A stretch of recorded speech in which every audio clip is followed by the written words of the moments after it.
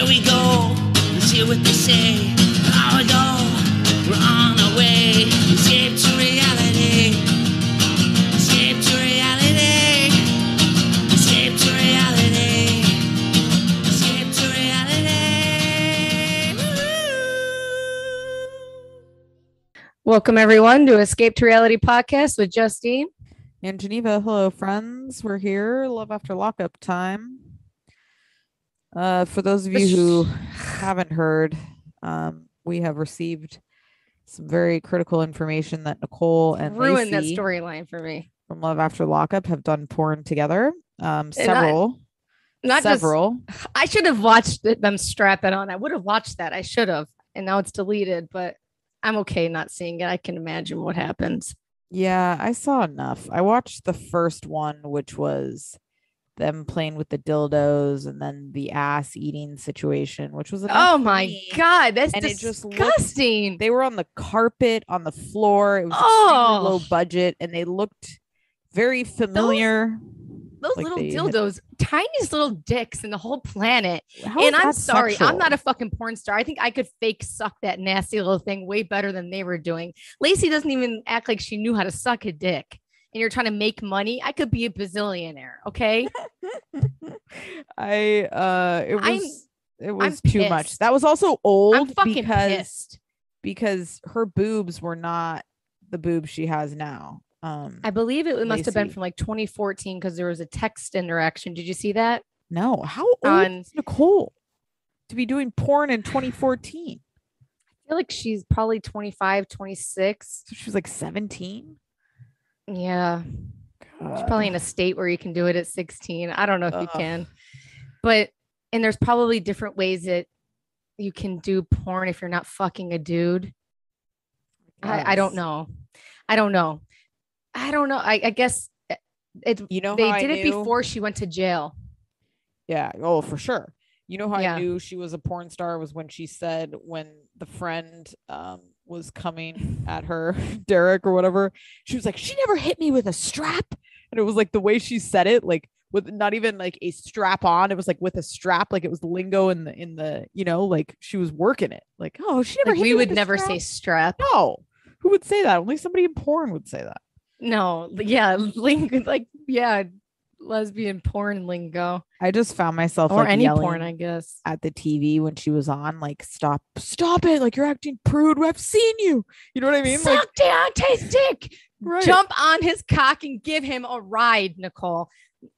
Everybody, I mean, and I hate Tyler because he's a little dirty little bastard. I mean, I'm not going to show him it because he'd probably enjoy it. It's disgusting. Those girls licking an asshole. I'm so disgusted. Sorry, she just whipped her ass around and just, I mean, that's how well Lacey and Nicolle know each other. And that shows how bullshit Nicolle and Deontay are. It was completely staged. Lacey or Nicolle, just because you're a porn star doesn't mean you have to fuck everyone, but I think play this Nicolle, little Susie Q. Yeah, I think Nicolle made herself available to get on the show. I don't think Deontay was in on it, but because he's too much of a sucker. But she definitely was. She's conning him and Lacey. Lacey's in on it too. Absolutely. Setting it up with producers. I got a friend. She's in jail. She's got somebody. She found anybody who would do it. Yep. Now the whole thing seems so fake to me, and I can't get her pornness out of my head. She's not just somebody on TV anymore. Right. I just, even when she like rolled up in the dress, when she came out in the beginning, she's like, my eyes are up here. I'm in like a Deontay. Dress. It's like, stop it. Just stop. Yeah. Oh, shut up. You want everyone to look at your stupid tits. Oh God. Her hair looks leaps and bounds better than poor Lisa's though. I think. What did they do to Lisa's hair? You realize that she was wearing that headband because the top was still sticking up. Because I was seeing when they were doing it, like they use like, it looked like 3 different shades and types of hair. And then she had to wear a headband because I don't think the top, it's still short. Poor Lisa. And she's strapped into that dress. Her hair. Yeah. You can get good extensions these days. There's no need for good extensions cost money. In. I don't know what she did. It just looked terrible. WeTV, get this girl a situation where they just flash the girl's shop and get her a Right. good set of freaking hair. That was I would an rather wear a wig. abomination. Me too. It was Why not? terrible. It Or was the short so hair. much hair. Who cares? Wear the short hair. It was Gives a fuck. not a good look at all.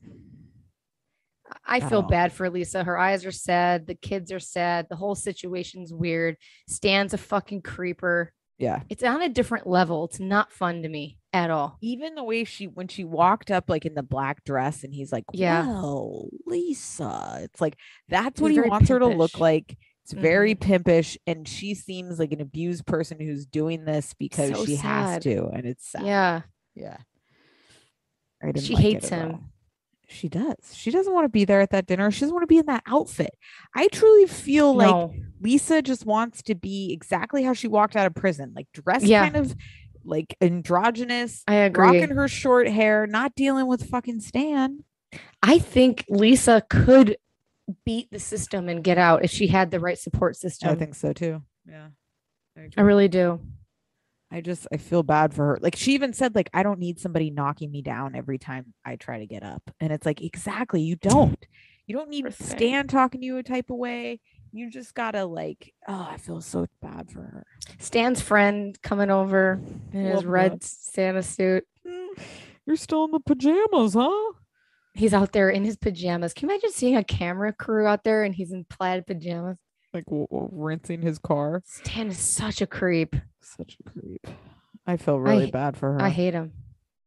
Me too. I do too. It's not this season's turning dark. It was fun for a while. It's a little dark because related, the Doug and Rachel shit, it's all fun until you see what the hell. So he Doug and Doug and Doug and Doug and Doug and Doug and Doug. Where's Doug? Here's Doug. I'm There's Doug. 6 There's Doug. Dougs. How did she It's end Dougville. up at? So Doug Jr. lived with the sister, and somehow the sister like abandoned him, and that's how Rachel got him. Or Rachel, it must have just come through the grapevine that he's got a new wife. And I bet you it kind of was like, oh, well, like she it's should your just problem fucking now. take him. Okay. And Rachel's a sweetheart. She's like probably one of the top quality people on Love After Lockup has ever had, I think. She's trying to keep him in line. She just looks so nervous as they were getting ready to leave, like pacing around, like, fuck, we gotta be back for curfew. And Doug's already like, he's not even supposed to leave, right? Yeah, no. So how could it not be beeping? Oh, great question. Once he leaves the driveway. I wonder if it's just they turn it on to track him when they want, like, because he's not on house arrest. He can still go places, you know? Oh, he's not on house arrest? No, right. That's true. That's true. Right. Okay. Good point. Right. He's not like that girl. Right. Crazy face, crazy eyes. Okay. Good point. Imagine if you walked up to your dad after not seeing him for like 17 years on and off. What's up, you little son of a bitch? That's probably something I'd say. God. Doug is trouble in River City. He's never getting out of it. I think he's a decent person who's had a troubled beginning, but he's got a chip on his shoulder. I don't think that's fixable. God, and just seeing that family, it was like, Jesus. It was sad. It was really sad. The mom doesn't even want to come out. She's pissed and they hurt. just look unhealthy. Like life has been hard and you see it all over their faces, you know? It's just sad when you see like just poverty, being poor just fucks you in so many ways because you can't eat good. You can't there's just so many things. You can't take care of yourself. Next thing you know, you're just like a bunch of degenerates. Then the healthcare system you can't afford. Right. And you're smoking cigarettes. Yep. And you're... Next thing you know, you got lung failure and you're on death row. He does look sick, and he's telling him Rachel's a good woman, and fuck you, Doug. He fucks Rachel over somehow. Rachel's sitting there taking his family, little Doug Jr., while he's in jail to go see his family. Right. Fuck you, Doug Sr. How many Dougs are there? I don't know. It pisses me off. Poor Rachel. Yeah. Thank God Rachel's got a good mom. And the sisters know that Doug is Ashley mean to poor little Doug Jr.? Where are the letters? Poor Doug Jr. And that was terrible to see him like pounding that monster, not wanting to talk about it, getting all worked up. Made me That was think like a of Ricky rough Bobby. scene. I'm all hyped up and Mountain Dew. Oh God. Me and Tyler just recently watched that and we were laughing hysterically for days. Like, I didn't realize how funny it was until I had kids. And when I said, oh, that's so funny. That movie is ridiculous. I appreciate Will Ferrell a lot more later in life for some reason. I didn't when I I've first always watched appreciated him. Will Ferrell. I think he's a comedic. I like him a he's lot more. Fantastic. Yeah. I've great. really failed at that. Yeah, he's Aged really terribly, funny. but Yeah, he is such a hoot. looks though. 70, but Does he these days? Oh yeah. Fully gray. Looks when so did Doug old. Jr. and Doug when can you be riding in the front seat? I know that's Doug Jr.'s worst, like least problem to worry about is flying through the windshield. But right, I don't think that's my kids. I let them eat a Happy Meal here and there, and I'm not a perfect mother in any means. I let them chew gum. Sometimes if I'm too tired, they might go to bed without their toothbrush. But Doug Jr. my kids are never drinking a Monster. Fuck no. Because I don't want to deal with the repercussions of that, right? No, that's not going to do to a toxic. child. Yeah, no. I'm good on that. It's like drinking the end of a toilet sewer. It's terrible. I mean, in college, I used to drink like on the regular to pre-party before you leave the house. Heart attack like central. Monster, Red Bull vodka. I mean, disgusting. 5 hours? Yeah, 5 hour energy. Hours? That has got to be just a heart attack waiting to happen. Let's take 5 shots. Let's pound 5 hour energy and let's fucking go. It's crazy. But that's way too young. I mean, that's got to Loco TikTok. Oh my God. About the guy, like the millennials, different, like describing a Four Loco to a millennial or to like I've never had a Four Loco. Generation. I haven't either. It was hilarious. I wish. Generation. I did see that though. Yeah. But I didn't really resonate with me because I had never had one. Speaking of TikTok, the one you posted on our page. If you guys aren't following us, Escaped Rally Podcast on Instagram. With the watermelon, that shit made me laugh. I don't know why. That can't made me be laugh real. too. That kid was hilarious. Oh, he was hilarious. I love a deadpan me delivery too. Like that. I loved him. Oh, it's great. Why would you put? They're saying that you can't eat water. Your kids don't like watermelon, so they put whipped cream on watermelon and sprinkles and mustard. Don't forget the mustard. The mustard is disgusting. Whipped cream and sprinkles. I'm in all day. Watermelon, though. No, you don't. But I mean, I would take whipped cream and definitely not. Oh yeah, of course. Oh mustard. Yeah, I'll eat whipped cream and sprinkles by the can. Oh yeah, me too. God, nothing better than just a little right out of the refrigerator. Oh my God. I love it. And I love a can of sprinkles right down the gullet. Give me that plastic, baby. It's depressing. And Rachel really, I don't know who she's going to end up with, but she deserves a lot better than she picks. Fuck you, Doug. You've screwed over. Maybe he didn't screw over. I shouldn't assume that. Maybe Rachel dumps him. So, because she's very happy in our interview. Right. She was. All right. But let's see here. It bothers me. Me too. Jeff and Anissa. Oh God, he's already trying to never see her again, like ever. And he wants another $100 for more money. Drugs. Yeah, he's not off drugs living in there, right? I don't think so. I mean, the way he's just already setting up, like, oh, I don't know if I'm gonna see you, and then just her, just like she just has no self-worth because she's never going to stop. She would give him money until the end of time, I think, unfortunately. I hate these people. Yeah, me too. I hate her. I hate their story. I hate him. I'm bored with them. I do love, she has a real broad walk. Like, I really like her walk. It's very, like, authoritative. And she's always in cowboy boots. And jeans. I don't hate her. I shouldn't say that. And then she's all pissed. I was going to have sex today. It's been 6 years. Oh, yeah, that's true. I thought we'd fuck in the speaking of this Love After Lockup vibe, what happened with Angela? I saw you commented. Oh my God. They broke up. She responded. I love Angela. I had seen some messages on there that she seemed to be coded that her and Tony were on the outs, but no, then she put something up that was legitly about it, and I put, I'm sorry, Angela. She's like, it's okay, sweetie. You can't disappoint someone with no expectations or something like that. Poor lady. Oh, good old Angela. Of course it's going to happen. Right. My heart goes out to these Love After Lockupers. God, They always get absolutely. fucked over, man. They do. Oh, speaking of the interviews, we interviewed Brittany, and then I saw, which we never thought to ask, she was freaking arrested She was for assault. arrested. I Should have saw asked that. that. Wait, let's put that on the docket now. Anytime we interview someone from Love After Lockup, we have to ask Yes. if they were arrested. I was if pissed they that are we not didn't the think felon. about that too. Why not? Right. Yeah, Of we course. just gotta ask. Have you spent any But time in maybe jail she's yourself? been in some situations. Yeah. We also didn't ask her, did you guys have video sex, which she evidently had a ring light for. I mean, what the hell? Jeez. Going all She would out. look good out of the. I bet you she does better. She would be a better porn star than what we saw with Lacey and Nicolle. Well, she's taking the time to set up a nice like vibe. She's got The the way lighting. Lacey and Nicolle look with their trashy blonde hair, they should be millionaires. They sucked. Who wants to look at someone licking someone else's asshole? That is disgusting. I was disgusted. I mean, that's porn though. There's shit coming out of there. Yeah, I mean, but what's wrong with people? A lot of people do like ass play, you know? God. Oh god. You should keep that in though. Brittany Brittany and Ray. Yeah. It'll get good. Was she gonna go beat grandma's ass next week? Oh, loved the way grandma rolled up. Smile as wide as the day is long, ready to see her boy. Couldn't give a shit. She probably didn't even want to talk to Brittany. She was gonna roll right past her. Oh my God. What about Deontay?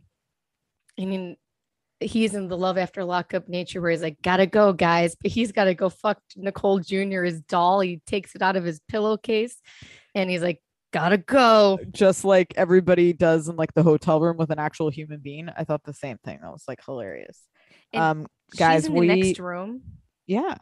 So guys, good for him for not like interviewing being a Deontay. rapist. Oh, what? Like barging in? Yeah, and be like, Good for I'm him for not fucking being a you. You know. Right. No, he's got Nicolle Jr. What does he need her for? So it's good. Yeah. Tyler always tells me if I die, he'll have a sex doll named Justine instead of another human. That comforts me. Oh, that's nice. I get a little doll like that. Listen, when we talk to him, we have to get the whole situation. Like, oh my God, I got so many questions. Was it custom ordered? How many times a day is he using it? Do they send a mold Does of your? Yeah. Can we ask that if he actually, finishes? Did Charlotte measure the, your dick? The dog? I mean, the doll.